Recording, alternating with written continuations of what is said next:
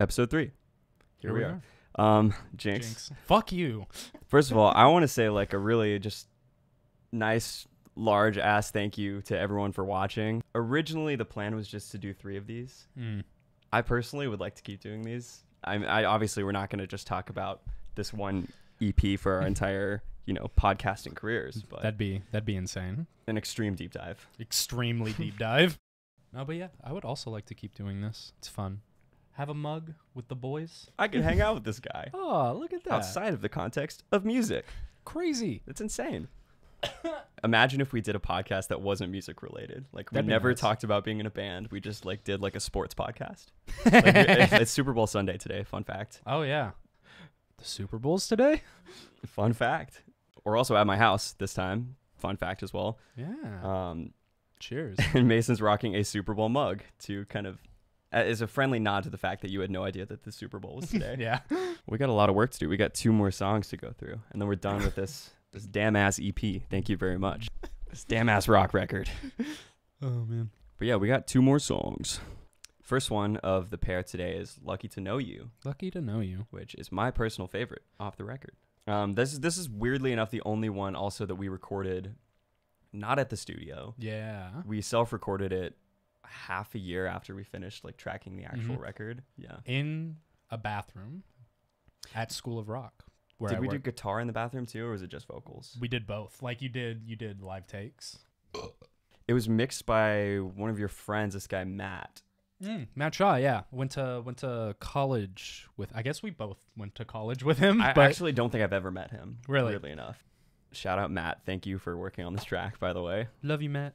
It was like co-produced as well by a friend, Dallas, who you also haven't met.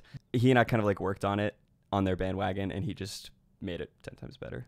He's like one of those people where he like listened to the song and he was just kind of like, make this small change and it will be like a million times better. Like the song is great, change this one thing and it like the song will level up. And I thought I'd tell a little fun story about this one. You weren't at this house show over last summer, I guess, like last June or something like that. I remember you like telling me about it when it happened. I had never really played songs live that were like ours that we had never recorded before. Yeah. And I just really wanted to like test out the song. Like I Take it felt for a like it was the test right drive. time. The song felt like good. I wanted to see if like people like would react to it and just see if it was worth adding to the record also after having sat on like 6 songs for 7 months or something at that point. Yeah. People were like specifically mentioning that song after the set and being like, that was like really good. I'm like, well, we have to add it to the record now. Now it's on the record. On the Now record. it's simply Simply recorded. must. Simply must be on the record. And I think adding Lucky to Know You Too afterwards it made the rest of the songs make more sense to me. Yeah. Something I noticed that we haven't talked about in either of the other episodes is our friend Andy.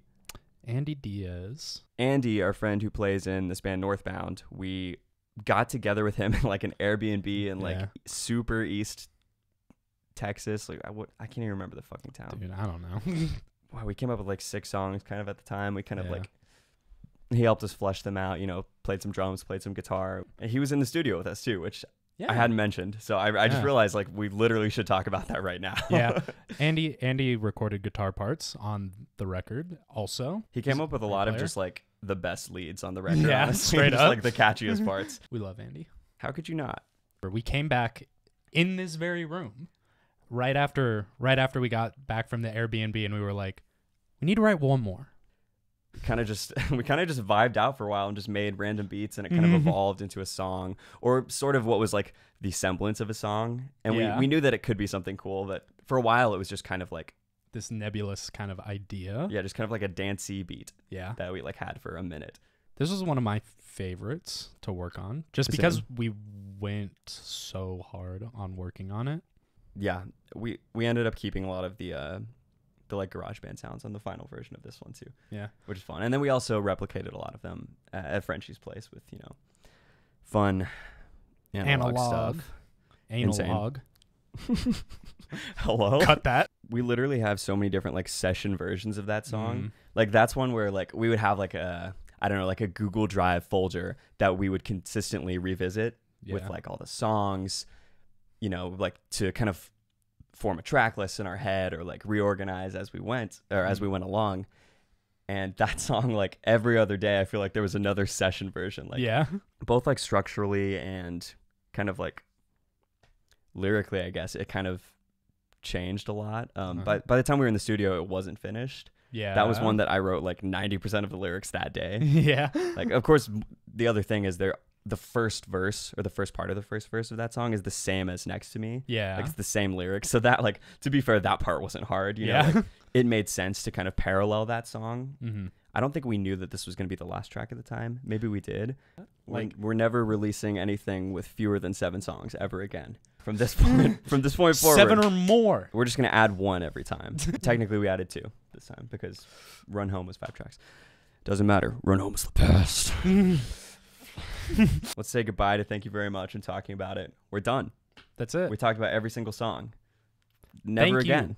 Thank you very much. Let's play a game one more time and then we'll go into the future of this podcast and see where it goes. I have no idea what to do after this, but we figure have it out. plenty of shit to talk about. Yeah. All boring, but we can go. It's forever. fun to us, so yeah, that's all that matters. You fuckers. Okay. Get used to it or get out. This time, we're gonna do the reverse of what we did previously, which was Mason was being asked questions about me, like whether he knew things about me. It's the Newlywed Game. I'm going to be asked questions about Mason. See how much I know. I kind of mentioned last time that I feel like I'm not going to do a good job at this. I literally brought Mason like his incorrect coffee order like, right before this. And this happens every time. I just hand you black coffee. And that's because I'm just ignorant. I just it's think because everyone likes black coffee. It's the right way to drink coffee. And you have like good coffee. You don't have like that. You got that gourmet shit. Here we go. Did I get my flu shot this season? Okay, I got my answer. All right. I put no because you don't go to the doctor ever. That's right. I do not ever go to the doctor ever. Also, I don't get flu shots because I'm not an anti-vaxxer, okay? Look, here's the thing. The one time that I did get a flu shot, I got the flu. Oh, no. Where did I go to elementary school? This sounds made up already. Okay, what's your answer? All right. What's the truth? So the first one that I went to was called Sewell Elementary. It's like right down the street from my house. And then I transferred to Hillside Academy. I put Garland Elementary. Sewell also sounds made up. Yeah, no, Sewell is definitely a made up name. Isn't that in Korea? Yeah. Okay. I did go to Garland High School though, so. See, I would have gotten that one. Yeah. Maybe. What is my favorite social media platform? I have my answer. Okay. I don't know. I'm not like super big into social media, but I think like the most like pleasing one for me to like flip through is like Instagram. I notice you post your story a lot too. Yeah. That's kind of my cue usually for you, which one you're feeling the most. Yeah. Instagram filters are like I put Instagram. Hell yeah. What is my greatest fear? I've got kind of a vague one, but it is like it can also be specific. Okay, for sure. That makes no sense. Specifically vague. Yes. Or vaguely specific. Ooh. I know. Well, okay. So are you ready?